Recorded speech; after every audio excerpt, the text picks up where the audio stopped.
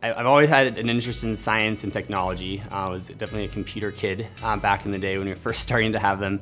As I was trying to figure out what I wanted to do before going to med school, got into a cancer lab, actually studying a pediatric cancer called neuroblastoma. And then when I started med school, kind of thought that that was my track, was actually pediatric oncology.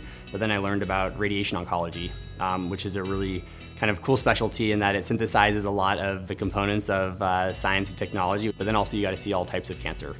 Young to old patients, curative, as well as helping with management of symptoms. So I thought it was a really great kind of synthesis of the different kinds of things that I liked in my own interests, but then also in oncology as well.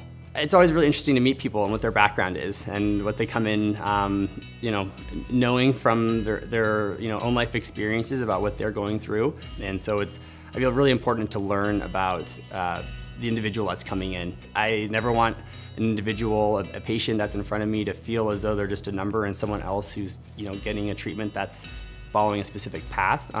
While certainly there are protocols and regimens that we follow in terms of how we guide our treatment and what we do for our patients, it's also individualized. And I think that's the most important thing to figure out with individuals, is what their goals are, and making sure that whatever we're going to be doing for treatment and working together on is really in line with what they want to achieve. My job is not just to get a patient through their radiation treatments and then pass them on to the next provider or send them back to whoever referred them to me. I always like to continue to see my patients and engage with them and follow up, both for seeing obviously how they're doing, but then also making sure that we're managing any side effects that may come up later on down the road. And certainly as the doctor on the team, I'm kind of helping guide the ship and making sure that patients are getting the treatment that they need. But each component of my team is really critical to making the whole ship, whole ship function, the whole thing work. So they are all, fantastic about, working with patients, really seeing them as individuals, making them laugh when it's appropriate and understanding when they just need some silence to get through what they need.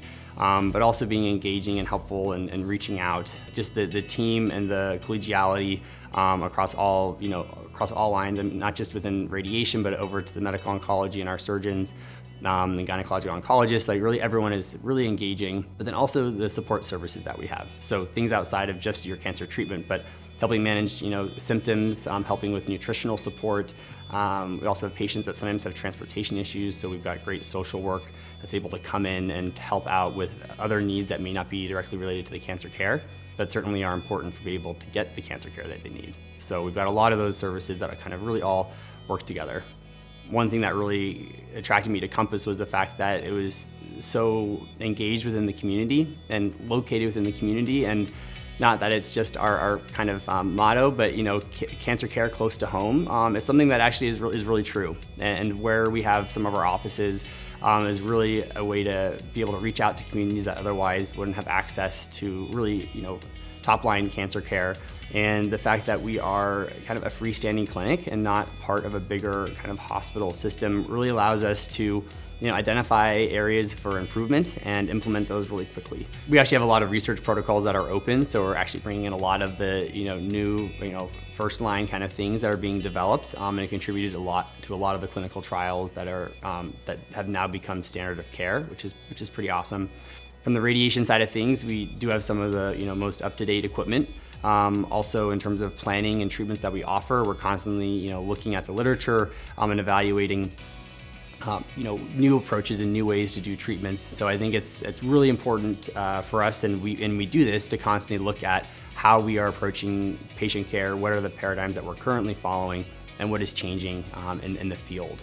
And so we're constantly doing that, looking at how we should change things, or when we're looking at how can we make something better just internally, is also looking outward and asking other places, or looking at current protocols or recent ones that are out there, how we can modify or improve our process. I'm I am a positive and happy person, and a lot of people when I was going into oncology said, "Are you really sure that you can do something that is so sad?" I don't think of oncology or cancer as sad. I think of it as something that has happened in someone's life, and we have to find a way to deal with it, to get rid of it, to manage it, or deal with it when it comes back and we can't cure it.